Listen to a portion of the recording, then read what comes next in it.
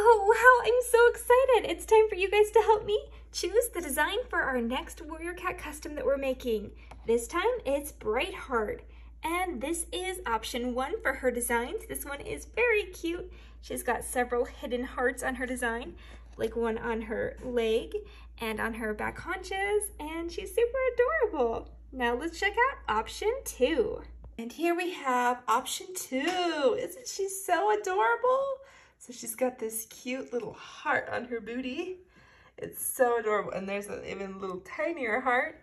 And she's got these really cool color changing scarves. They're so sick. Awesome. I'm so excited. Let's see which one will win.